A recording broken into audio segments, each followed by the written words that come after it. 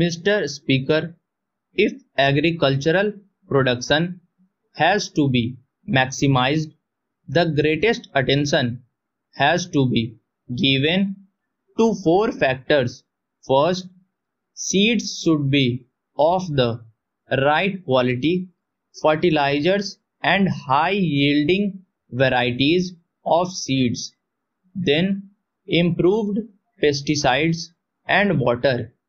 As regards these four factors, it is interesting to see that government or the ministry does not appear to have paid any attention to certain malpractices that have crept into these matters.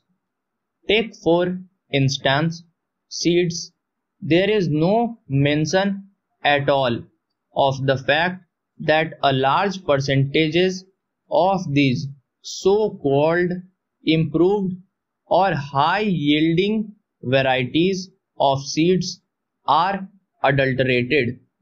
What steps has government taken in this regard?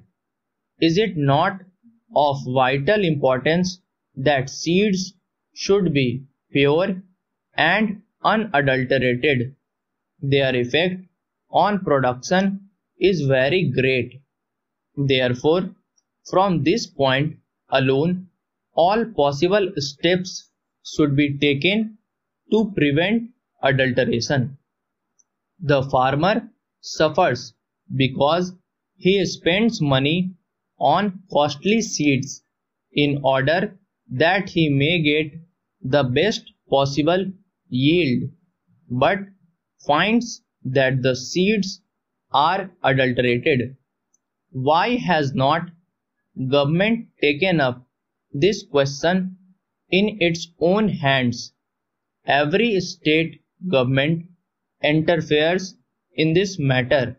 In fact, multiplication of seeds is done under the orders of the Agriculture Department in state after state, and yet when it comes to their quality control, adequate machinery does not exist.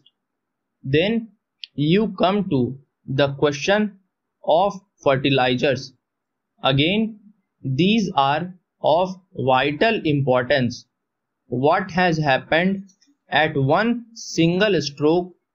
Government has doubled the prices of fertilizers and expects farmers to procure them in the required quantities, knowing fully well also that government fixes the prices of what they produce at a level which makes it impossible for the farmers to pay these high prices for fertilizers. The previous speaker referred to the Agricultural Prices Commission. The commission has fixed the price, say, of wheat at a certain level without taking into account the cost of production of the farmer.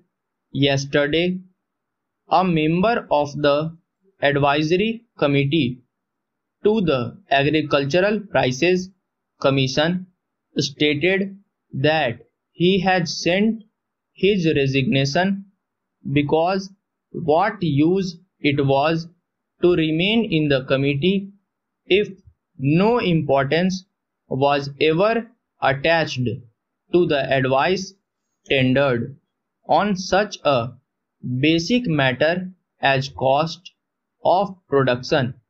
If cost of production is not taken into account, I would like to state here that it is difficult to see on what basis the Agricultural Prices Commission fixed the prices. Para. Subscribe the channel for regular shorthand and stenography videos.